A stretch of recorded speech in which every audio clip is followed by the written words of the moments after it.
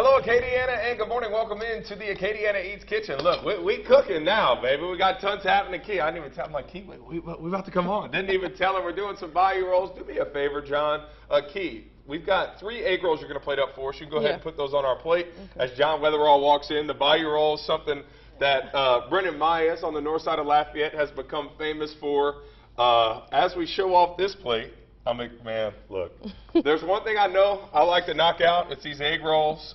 Keep making sure that we were in good shape today with our bayou rolls. Now, look, that's going to be for me a bit later. John, let's pan to the left, and we're gonna show these egg rolls getting rolled up. And Keela, we're going to talk about it. Okay. So the bayou rolls, why have these become?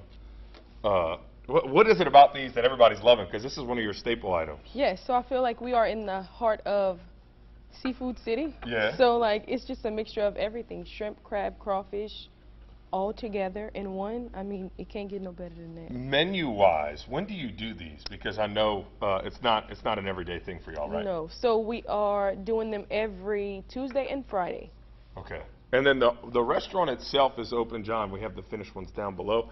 The restaurant itself is open when? Yes, we are open Monday, Tuesday, Thursdays, and Fridays from 11:30 to 3 p.m. Okay, cool. Yeah. And then how would you say these rank in?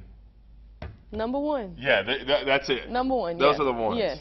So, what do you tell people, right? They come in, they go, man, what's a bayou roll? What is a bayou roll? Yeah. So I have a picture of it because explaining it, when you think egg roll, you think it might be like a Chinese egg roll, right. But it's really like a mixture of Lafayette in an egg roll. Did you think those would be as popular as they were once you started cooking them? Nope, never thought, man.